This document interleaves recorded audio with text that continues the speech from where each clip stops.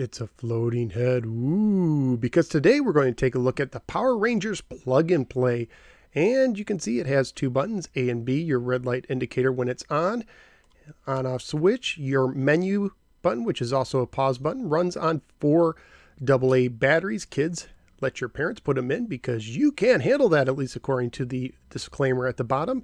And it's a little disturbing looking. I mean, it almost looks like a Power Rangers lollipop. It is your standard plug and play with the single audio, single video AV out thing going on. Anyway, let's go ahead and take the Power Rangers plug and play, pop it in my TV, see how it holds up today. Let's go to the game. Woo.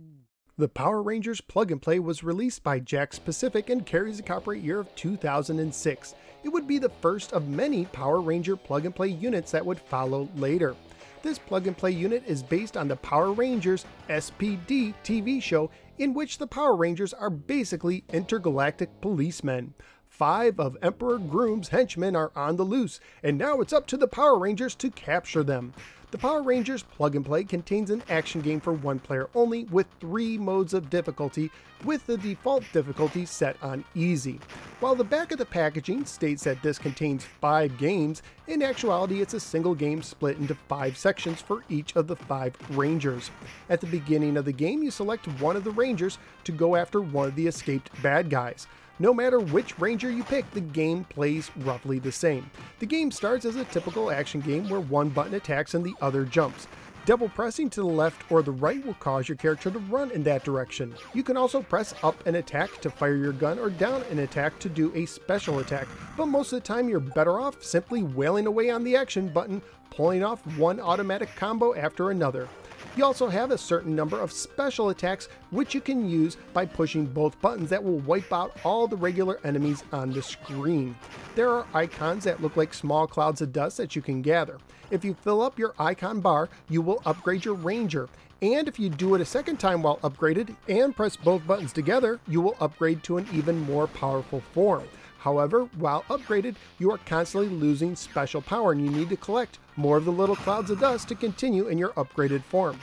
In addition to the clouds of dust icon, you can pick up extra special attacks, extra lives, and extra health. Eventually, you'll reach a vehicle stage, where your main action button fires ahead of you while the other button attacks enemies to the side of you. These types of stages go back and forth until it's finally time to face the main bad guy in gigantic form. But before you do, you'll ride your vehicle Zord in a level where you can't attack, so you simply have to avoid getting damaged as you progress through the level. However, you can push enemies into the sides of walls, which can be satisfying.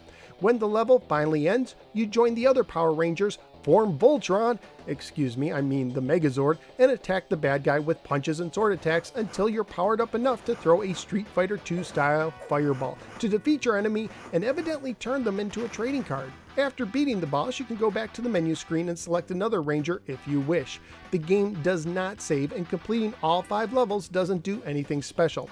Each of the 5 Ranger levels can contain different settings, and the Rangers themselves attack in mildly different ways, and you are going after different bad guys in each level, but for the most part, all 5 Ranger levels play mostly the same. Graphically speaking, I thought the game looked decent and reminded me of a lower grade 16-bit game.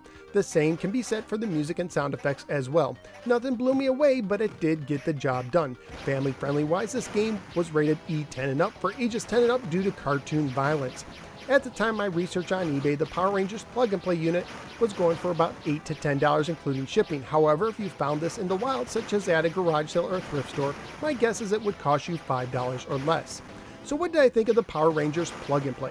Well, it's not the greatest, and it reminds me of the Fantastic Four plug and play, which I just reviewed in episode 272. However, I will say I enjoyed this more than the Fantastic Four plug and play due to the variety of levels. I like how the game showed you how to control your character and also how it continuously switched up the action between the action scenes, vehicle scenes, and the final Megazord battles.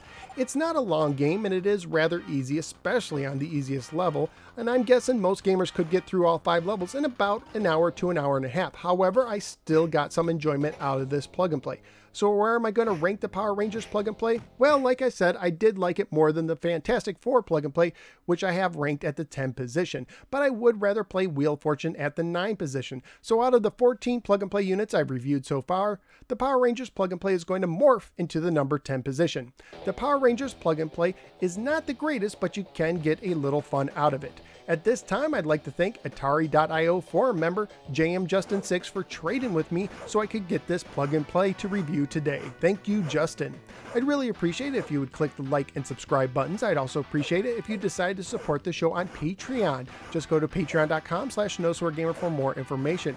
You can also follow me on both the Facebook or the Twitter. Thank you for giving me a little part of your day, and I look forward to seeing you next time on the next episode of the No Swear Gamer. Take care and morph carefully.